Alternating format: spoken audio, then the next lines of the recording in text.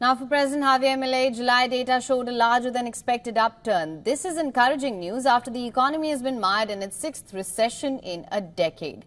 Economic activity grew 1.7% in July from June. That compared to the median estimate for 0.6% growth of economists surveyed by Bloomberg. From a year ago, activity fell 1.3%.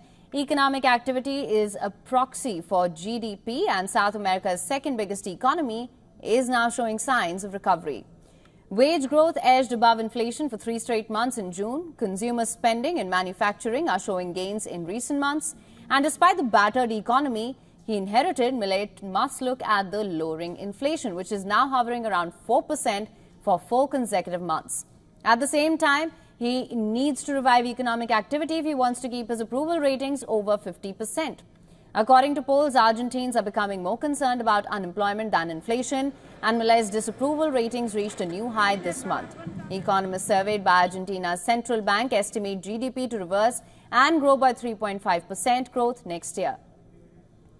Thursday's data is expected to show poverty rose about 50% in the first half of the year.